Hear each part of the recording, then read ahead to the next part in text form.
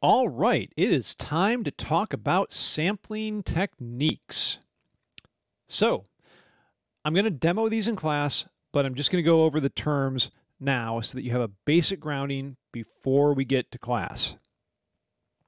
There are three common uses of the term sampling. The first is converting an analog waveform to digital audio via an analog to digital converter. The second is recording individual notes and playing those on a keyboard with the notes coming from an instrument or voice. The third is borrowing of a segment of musical material to be used in a new piece. We're going to focus on number two because it's the primary way to reproduce an acoustic instrument sound in a DAW when you don't actually have that instrument in front of you. It lets you create new and interesting sounds using audio files for use as instruments. There are lots of applications for sound effect design for film and games that it opens up, and it's pretty fun. So first things first, you need to record some audio that you'd like to use as an instrument, or download something from Freesound. It can be musical, it doesn't have to be, it can be random noises. It should be individual notes, chords, or events, but not musical phrases. You can use some things like scales or harp glissandi, but you want to avoid complex musical materials like melodic or rhythmic figures, because you're just going to have to cut those down anyway. And it's really annoying for people who are working with your samples. It becomes really difficult to avoid zero crossings and fading. You know, if you need to use that stuff, save it for loops. Your recordings should be as high quality as possible, minimum 44.1K, without extraneous noise, and cropped so there's not a lot of extra blank space on either side of the audio. If there's a lot of extra blank space, your samples are going to get really, really out of sync. You don't want blank space, especially at the front.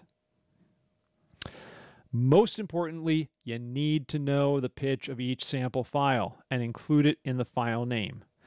Either when you're recording, make sure you have a chromatic tuner out, or in post, run it through a tuner and get the exact pitch. Then include that in the file. So toy piano, C4.wave. Ideally, if you're looking to create an instrument, you'll want to record every note using different dynamics and different playing techniques, and then label the files accordingly. So trumpet, harmon mute, pianissimo, B-flat 5.wave. Once you have all your files recorded, you will need to organize them in folders as long as you organize them logically, and most importantly, as long as your sampler knows where to find the files. Save a copy in your project session. No one wants to have to deal with missing files. So the most basic technique is what's called key mapping, where you're associating a sample with a specific key or a range of keys in the sampler. Generally, it's going to be around based on the same one as the pitch of the sample that you recorded. The root key is the key associated with playing back the sample with no transposition. It should be the same as the pitch of the sample, although sometimes you might have to transpose up or down an octave to get it to fit on your keyboard or deal with some other issue in the DAW that it tries to play outside of the range. The key range, also called the key zone or the key group or key region, depending on your program, is the range of keys other than the root key that will trigger the sample playback and transpose it to match the pitch of the key played. They're specified using a low key and high key parameter in just about every program. Usually they are also graphically displayed on a virtual keyboard as well. Classically, the transposition is done by changing the speed of the sample. Faster results in higher pitch, slower results in lower pitch. So if you play an octave above the root key, it's playing twice as fast. This is especially why you want to crop out all silence, especially at the beginning, so that there's no delay that gets longer and longer the lower in pitch you transpose it. So here's a picture of a basic sampler setting setup. I have my basic 2 samples, sitar 2, which has a low key of C4 and a high key of D sharp 4, and a root key of C4. Then I've got sitar 5, which has a low key of E4, a high key of G4, and a root key of E4. You can see those both on the keyboard as key zones, and you can see those in the menus below. So there are problems with key mapping. The biggest one is that you can get maybe a minor third worth of transpositions away from the root key before it starts to sound awkward and fake. So speed-based transpositions, they're only going to go so far. And especially when you're playing chords, because if you play, say, a chord that's using a key zone that's spanned out over an octave, you're going to get some pretty nasty drift out of sync when your higher keys finish first and your lower keys take longer to finish. It's possible to use arpeggios to avoid this, but it's not a great solution. Also, you're not going to have any changes to dynamics. What you recorded and dropped in the sampler is what's going to play when you hit a key. So the solution to this is what's called multi-sampling. Multi-sampling is very similar to basic key mapping, but you need more samples. Typically, you want what's called chromatic sampling, where you have a 1-to-1 ratio of sample file to key, so that you have every possible note for the instrument recorded as a separate file.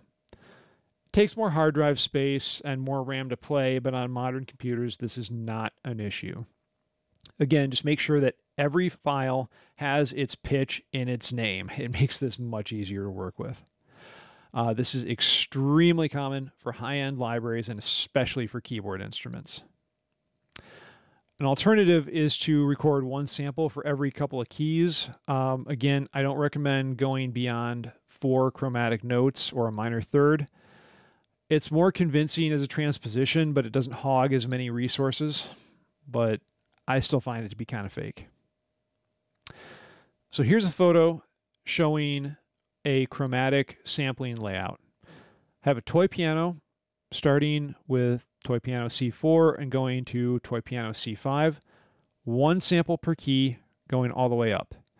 You will note, however, that I took the root key down an octave for every note. It was just because this particular sampler that felt extremely high when I was playing it back on my keyboard. Now, one problem though is that this still doesn't deal with the lack of only one dynamic level.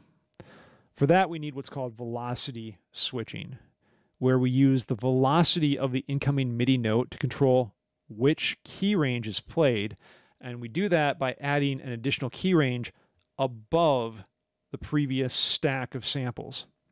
So we have key ranges that are going vertically lower towards the bottom. They are going to be a lower velocity, and higher, they're going to be higher velocity. And you can have any number of these. It's very common to have 3 or more. At that point, in addition to having to map out the low and high key settings, you have to also edit the low and high velocity settings for every sample. Otherwise, it won't work. You'll only get whatever is properly set, and everything else will be quiet. In addition to dynamics, though, velocity switching is really common for changing the articulation of notes, or for altering timbre by adding filters or effects to different velocity layers. Downside is that you have to make a set of samples for every note at every dynamic level, with obvious exceptions for things that only have one dynamic level, like a toy piano. And there's one other major problem, which is the attack articulation. It gets a little boring if you have the same sample playing every time, no matter what the note is. There's no variance. There's not a humanizing factor. It's going to be the same thing. Sample, sample, sample, sample, sample, sample. Oh, look, I changed the velocity, but it's still the same articulation at this velocity layer. The solution to that is what's called round-robin sampling, where you're using multiple samples stacked on top of each other at each key and velocity point and they are randomly selected when their stack is triggered. It's a huge, huge improvement in terms of quality and believability in terms of the performance, but it comes at the expense of a much, much larger file size.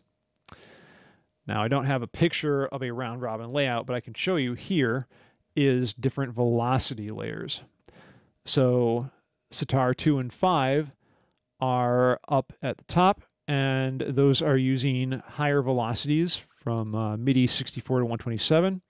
And then 6, 7, and 8 are lower velocities, and those are using MIDI velocities 0 through 63. You'll also notice that they have different spans. You can have different key ranges for different velocity layers. They don't have to be exactly matched up. Next question when you're creating your samples is, what happens when you hold the finger down on the key? Are you emulating something that has a sustain phase? Going back to the envelopes. Is it an ADSR or an AD? Is it something like bowed strings, winds, brass that you need that sustain? If so, you're going to have to create a loop region inside the sample. Every sampler will let you do this in different ways, but what you're going to do is create a loop. And that loop is going to repeat, usually forward, occasionally forward and backward, between the two loop points. Or are you doing something like percussion or keyboard instruments or non-tremoloed plucked strings or sound effects where you're just going to have a one-shot? You can hit the key, you can leave your finger down on the key, it just plays all the way through and then does not go and do anything else. So one-shot is the default in almost every sampler, with looping as an option that you have to turn on. And each sampler is going to be different, so we'll look at how to do this in class. But the big thing to make sure of when you're looping is to set loop points at a 0 crossing to avoid any pops. So you want to make sure that your loop start and your loop end are right on the center line in the waveform display, that there's nothing above that or below that's hitting the loop start or end. Otherwise, there will be clicks, and that is not good. But what if you want multiple articulations to get something that's more articulate and believable? Well, the better sample libraries like East, West, UVI, and VSL all use key switching. These are MIDI messages that change the set of samples played to allow different articulations across the different velocity layers. The way that works is you hit a MIDI key that's out of range of the instrument, or in some cases use a MIDI CC message, and that will select the articulation set to be played. And that articulation change comes before the next note. So, for example, if I'm playing a guitar sample library, and I start out with a normal pick, and then I want to change my next note to become a tremolo, what I have to do is I have to play the pick note, play the key that will change to the tremolo, and then play the tremolo. I have to make sure that I play the key switch note before the note that it applies to. Otherwise, it will not work. And then the next note in the piece will have the articulation applied to it, but I'll miss a note. Downside of key switching and creating key switched libraries is that they are massive. On my desktop, my East-West install is over 1.5 terabytes just for that, and it is nowhere near complete. It is selected libraries only. So be aware of that. But here's a look at the East-West interface, and it shows the key switching, and it shows the playable keys. So the playable keys are the normal black and white keys down in the keyboard range. This is for the solo cello, and it goes through the entire cello range. Then the blued out keys below that on the keyboard to the left are the key switches.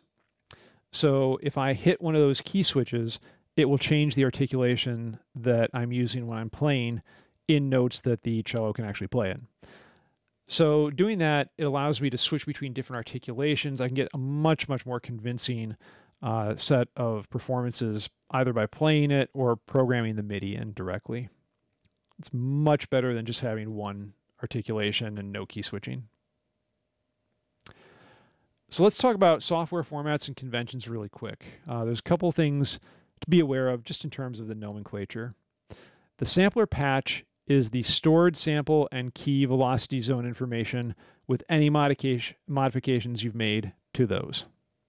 The sample library is a collection of multiple, usually related patches. So things like a brass library, a harp library, a percussion library, a guitar library. You're going to have multiple types of sample patches in there. It might be different instruments. You might have, vintage, 3PAF pickup, Les Paul, followed by, Squire, bad strings. But all of those are related under the guitar category. Each library has its own unique format, so .ewi, .multi, .ufs, etc. They are not interchangeable. You have one library that works with one program and another that works with another one, and never the two shall interleave. But some will use AIF or WAV files, which you can switch between different programs, especially if you're designing your own samples. Keep in mind, these are all software-based. These are not hardware. Another one that's kind of interesting is the sound font. It's the .sf2 format. This is the default for MUS Score. It's a hybrid format that's something between wavetable synthesis and sampling. It results in really small file size, and it sounds better than MIDI, but it's worse than an actual sample library. On the hardware side, we have samplers, sample players, and romplers. Samplers were the classic keyboard that had an attached mic or a mic in that would record audio, set it to a root key, and automatically transpose it across the keyboard. Sample players are hardware devices where the samples are factory loaded and are usually unchangeable. But you just plug a MIDI keyboard into it and you use whatever menu options you have, and hey, you can sound like a violin, and then you can sound like a pan flute, and then you can sound like a French horn. The other one that was pretty common, especially in the 90s and early 2000s, was a rompler. So these used ROM or read-only memory-based sample player modules. You could also buy new ROM cards for the better ones and swap the sounds out, but you could not record your own sounds. They were really popular with singer-songwriters and people who were doing arranging work, and thankfully most of these have died now. They were generally pretty terrible and would have kind of really stereotyped things like bossa nova sounds and, Peruvian pan flute music sounds, and you'd have to buy new ROM cards for everything else. And you could only have one ROM card in them at once. And generally I always found the menus to be awful. But there are a couple that have survived in software modules. So software romplers are typically software sample players that have a fixed set of waveforms, and you can never edit those. They might have like a basic volume or filter, and that's it. So in class, we're going to be looking at a number of different samplers and how to use them. In Ableton, you have two major ones, Simpler and Sampler. And we can also use those in audio racks for some really interesting stuff. In Logic, you have Auto Sampler, EXS24, which is thankfully being depreciated and going out, and you have the new and significantly better sampler device. Reaper, in and of itself, does not have a sampler, but there is TXW16X, which is a separate VST that you can download and can be used in Logic or Ableton as well. There's also Resamplematic 5000, which if you have Repack installed, you can install the MPL Various and MPL RS5K Manager packages to add that to Reaper. So for now, play around with your preferred DAWs sampler and come ready to class with questions, and we will look at how to create some really crazy sounds with samples.